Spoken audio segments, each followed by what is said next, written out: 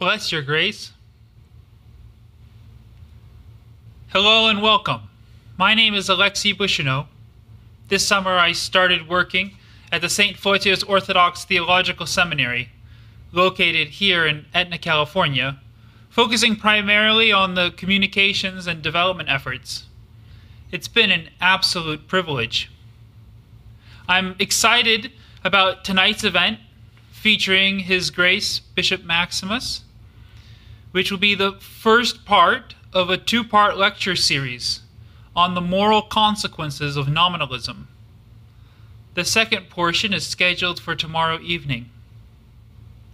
Ever since the seminary's founding in 2015, Metropolitan Chrysostomos of blessed memory, who is always dedicated to the highest academic standards, would encourage the seminary to invite prestigious speakers from all around the world to come and give public lectures for the educational enrichment of the students and seminarians as well as the community.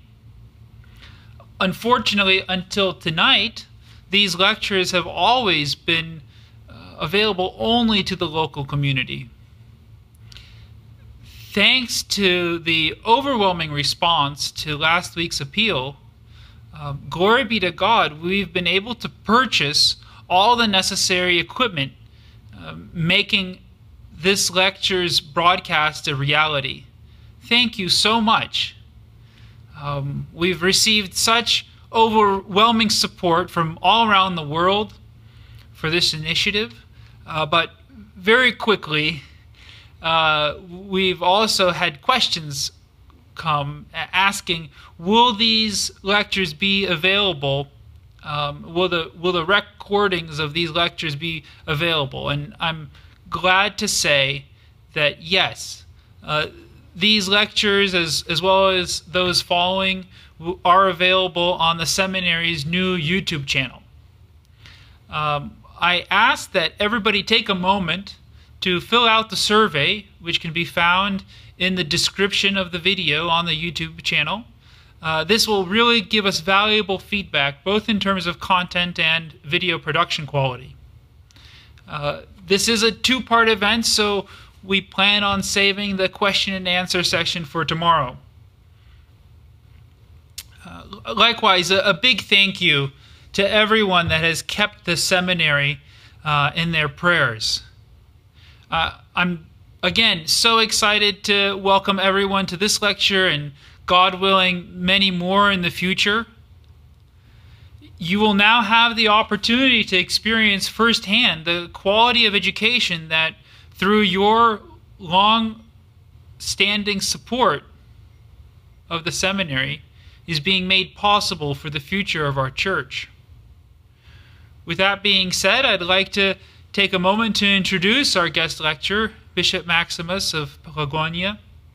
Bishop Maximus is a member of the Holy Synod of Bishops of the Church of the Genuine Orthodox Christians of Greece. He attended seminary at Holy Trinity Monastery in Jordanville, New York, part of the Russian Orthodox Church outside of Russia. And towards the later portion of his studies, he became a novice monk.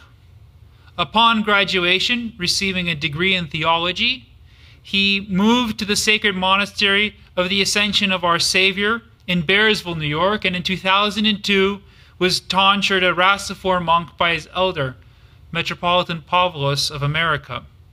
He was given the name Maximus in honor of St. Maximus the Confessor. In 2008, he was ordained a hierodeacon, and a year later he was ordained a hieromonk. In 2012, at the time Father Maximus, His Eminence, Metropolitan Demetrius, was sent Bishop Maximus to visit Guatemala, and subsequently, in 2015, a sacred skeet was founded in Guatemala. Over the years, this has grown into a vibrant and thriving community, which includes the Monastery of Saint Ignatius the God-bearer, where Bishop Maximus is the abbot. Upon his consecration as bishop last spring, he was appointed the head of the missionary communities of our church in Latin and South America, which includes parishes in Mexico, Cuba, Colombia, Guatemala, and Haiti. He's also been asked to help our ever-growing communities in Africa, primarily the Orthodox communities in Nigeria and Uganda. More information can be found about the Monastery of Saint Ignatius, as well as the Orthodox communities in Haiti in the links in the YouTube description. His Grace is fluent, in addition to English, and Russian, Spanish, and Greek.